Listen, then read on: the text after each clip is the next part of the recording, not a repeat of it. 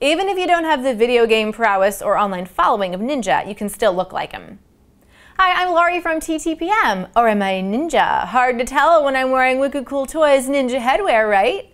What's not hard to figure out is that clicking the subscribe button levels you up to even more fun toy reviews. Get in the game with this roleplay toy, which is essentially a headpiece piled high with plush blue hair and an embroidered ninja headband. It easily slides over your head and ties in the back. This is for ages 6 and up and is one size fits most. I thought it was a pretty good fit over my adult head, and I have a big ol' head, so this is definitely a cool way for fans to pretend that they're Tyler Ninja Blevins, the biggest gamer in the world. If you're a Ninja fan, tell me in the comments if you'd wear this. I've got some pros for it.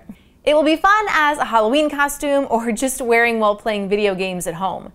Wearing it won't pass on special video gaming powers and stature, but kids will still think pretending to be ninja is fun.